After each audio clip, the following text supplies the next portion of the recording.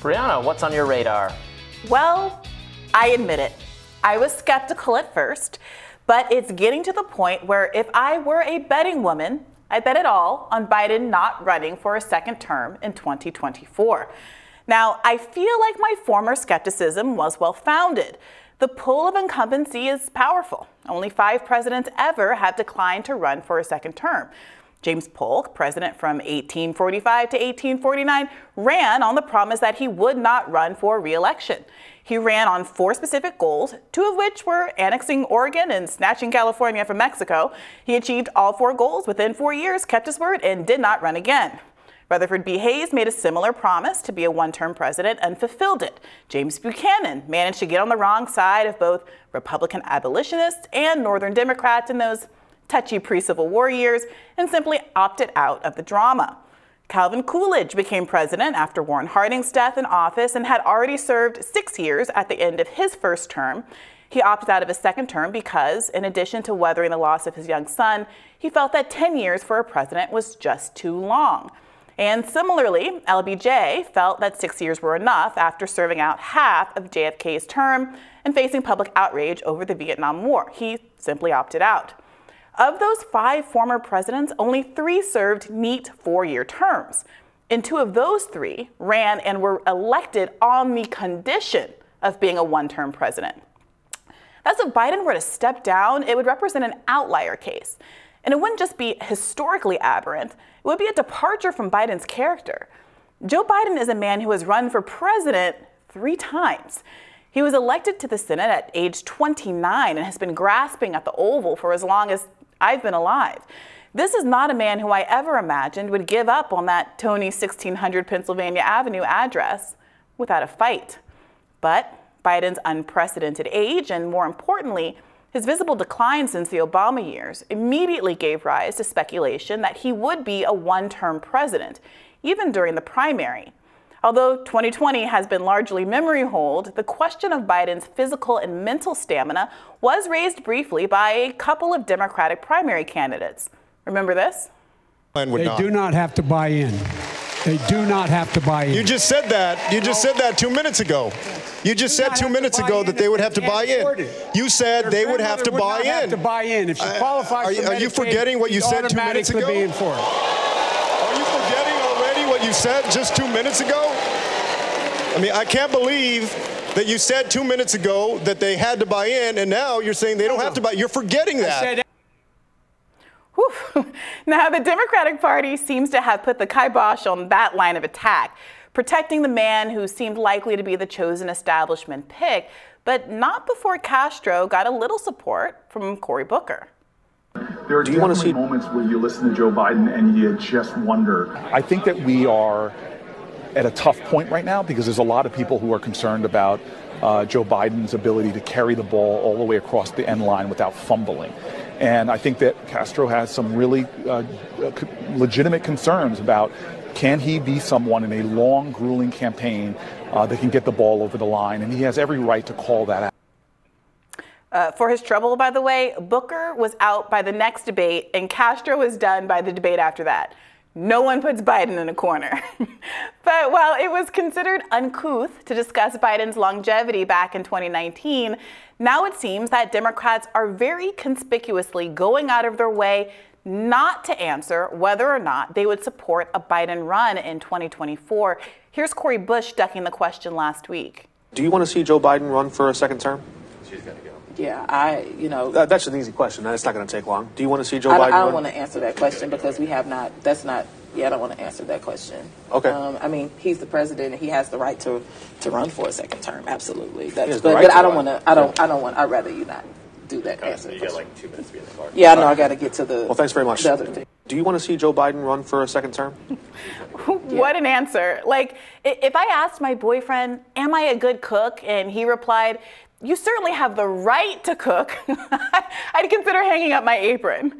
Now, Cori Bush isn't the only one. Earlier this week, 2 top Democratic Congress members declined to say whether Biden should run in 2024. Unlike Bush's remarks, comments of this sort from establishment Dems, Carolyn Maloney and Jerry Nadler, couldn't be dismissed as just salty progressive pique. During a debate between the two Congress members who, due to redistricting, are both running for the same seat now, Nadler answered that it was too early to say and that it doesn't serve the purpose of the Democratic Party to deal with that until after midterms. That's a line I've been hearing a lot from Democratic Party insiders, including the Pod Save America crew. It's a discussion for after midterms. Maloney was more blunt, saying, quote, "I don't believe he's running for re-election." And this is Joe Manchin just this past Tuesday. Let me ask you to expand on something you were discussing with Chuck Todd on Meet the Press on Sunday, where you said you did not say whether you would back Democrats in the midterms, and you said you would decide based on individual candidates, I think. Would you support Joe Biden if he's on the ticket in 2024 as the Democratic president seeking re-election? Let me make it very, very clear. This is one of the most important pieces of legislation in my lifetime that we've ever done, to have energy security, to fight inflation, to help our geopolitical allies around the world. And you've worked with the Democratic White House on it. And that's exactly, and I'm working with it. I'm very appreciative. They are. But for me to bring the politics into it, oh, this is a Democrat bill. Oh, this is an anti-Republican bill. This is not. I'm not talking about the 2022 election and 2024. I have no control over those elections, and I'm not going to talk about them. That'll skew one of the greatest pieces of legislation, and I'm very appreciative that the president has seen it, he's approved it, he supports it. God bless him for that. This is great for America. Can't we do something for our country without having to bring politics into it? Well, that's all I'm not going to talk about. You're a Democratic senator. I'm just asking you whether you would support the leader of your own party. I'm supporting this bill, Andrea. Talk about a filibuster. Now, this postural whiplash, after years of Democrats insisting that there's nothing to see here when it comes to Biden's ability to lead the country, amounts to a blinking, vague sign saying, he's out, folks. Now, of course, this has provoked a whole host of op-eds about who the Democratic presidential candidate will be. Latest among them is Michael Starr Hopkins' op-ed at The Hill, which argues that AOC is the Democrats' best shot against Trump in 2024. Starr cites AOC's ability to relate to her supporters and the simplicity with which she talks about everyday struggles, as well as her independence from corporate money and ability to raise huge sums through grassroots fundraising. She isn't afraid to lose, he writes, and Democrats want a fighter, not a politician, someone who punches back and isn't afraid to say what they mean. But is that person AOC? It remains to be seen whether progressives trust her enough to pick up the progressive mantle dropped by Bernie at the end of his 2020 campaign. Although mainstream liberal coverage of AOC has consistently praised her poise, her fluency on evolving cultural issues, and her viral call-outs of the establishment, a not insignificant portion of the left has been mounting substantive criticisms of AOC since the end of the Bernie campaign. First came unconfirmed rumors that she had distanced herself from Bernie after his campaign touted a soft endorsement by popular podcaster Joe Rogan. When AOC was first elected, progressives cheered her choice to protest with climate youths in Nancy Pelosi's office. But the week she was sworn in for her second term, well, that news week was marred somewhat by her dismissive response to a grassroots campaign aimed at pushing progressive House members to not vote for Nancy Pelosi to be Speaker of the House, at least not without getting something in return. The narrow margins in the House meant that the squad had the power to keep the third most powerful Democrat in the country out of her leadership seat. And many progressives, including myself, Crystal Ball, Cornel West, Jimmy Dore, Chris Hedges, and Katie Halper among them, saw this as one of the last opportunities to extract anything for working people before Biden's brand of neoliberal do-nothingness set in. She and other squad members declined to participate, insisting that political capital would be better spent over the fight for 15. And we all know how the fight for 15 went. AOC fought valiantly to keep the Build Back Better bill from being bifurcated, predicting, rightly, that corporatists in both parties would throw the human infrastructure bill that provided substantive relief for American families under the bus. But she declined to call out progressive caucus leader Pramila Jayapal for pressuring her caucus not to use their leverage to keep the incredibly popular $15 minimum wage in the American Rescue Plan. And although Nancy Pelosi literally made AOC cry on the House floor as she leaned on her to vote for additional Iron Dome funding for Israel, AOC has yet to call Pelosi out as an enemy of working people's interests. AOC has been criticized for taking a number of votes that are out of step with her professed anti-war beliefs, including voting for military aid to Ukraine. She also gave vague answers when asked about her support for Julian Assange in December of 2020, something Marjorie Taylor Greene picked up on recently in her criticism of AOC. And who can forget how AOC's 2021 Met Gala dress became a Rorschach test, dividing the entire internet. Now, certainly AOC has a long list of accomplishments under her belt as well. And compared to most of the other names being bandied about to replace Biden, she's an obvious star. But these past 2 years have been a litmus test for many progressives who are deciding not between progressive candidates or even Democratic centrists, but whether to invest in electoral politics at all. 2018 proved that progressives can win, but 2021 showed how disappointing they can be once they're in Congress. If progressives weren't willing to pull a Manchin, to use the narrow margins in the House to vote as a bloc and hold up must-pass legislation until the corporate duopoly finally served the public, why should the public invest in electing more squad members? Why should they trust a squad member for president? These are the questions that AOC, Ro Khanna, and any other progressive hopeful will have to answer. Now, certainly, many Democratic voters and progressives still hold a positive view of AOC, perhaps the majority of them. But her favorability polls tell a more ambiguous story. 35% of respondents in a May poll found her to be favorable or somewhat favorable. 33% had an unfavorable view of AOC, with another 9% finding her somewhat unfavorable. Now, this isn't an exact science, but what I think you're seeing here is that AOC isn't quite the Bernie-style figure Starr thinks she is. Bernie's favorability rating is 44% favorable or somewhat favorable. And whereas even his detractors think he's an honest broker, AOC is plagued by claims that her progressivism is largely performative. Should she have worn the dress? Should she have kept her hands behind her back when she was escorted away from an abortion protest last month, despite not being handcuffed? Will she be willing to take a stand against Pelosi the way Sanders has historically stood against the establishment? Now, Senator Sanders is not immune from criticisms from the left, but unlike AOC, Bernie's long record has earned him more benefit of the doubt, rightly or wrongly.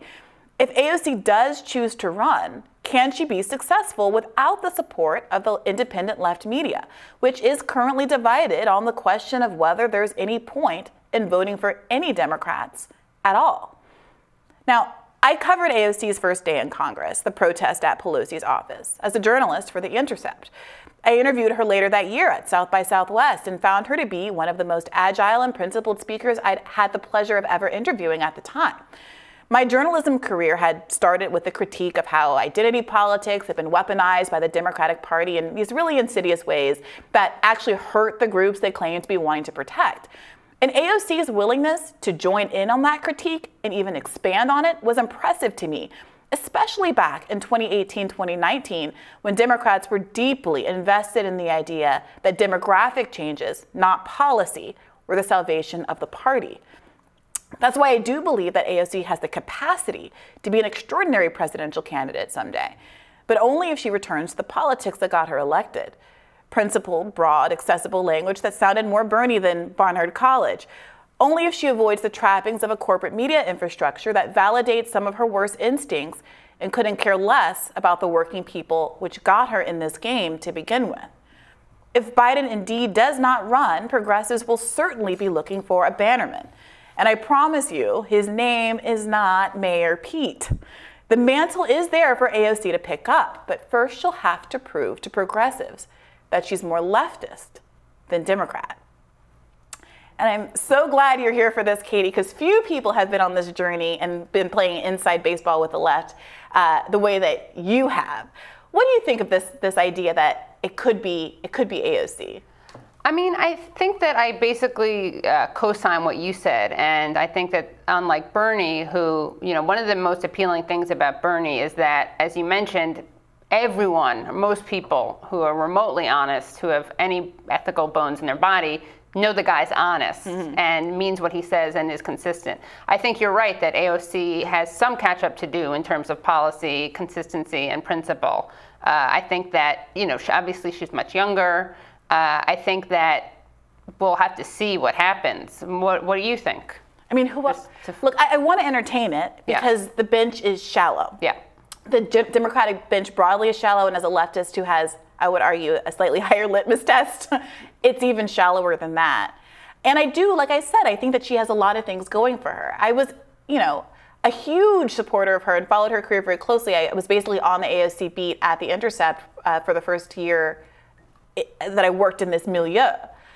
But it's hard for me not to observe these kinds of shifts. And I feel like Tyra Banks, I'm rooting for her, but it's not entirely clear to me that she has the crossover appeal with sort of like working class people who liked Bernie and then Trump in a way that is clearly personality based. Absolutely I think. Not. Right. I think she could, but she doesn't. Currently. She'd have to make some adjustments. It feels to me like she's been in a world, in a media infrastructure that really does validate the bad instincts, the instincts to say, I didn't like the dress. I'm sorry, I confess. I didn't take it to be this horrible thing that some people did, but I thought it was a bad political move to wear the dress to the Met Gala.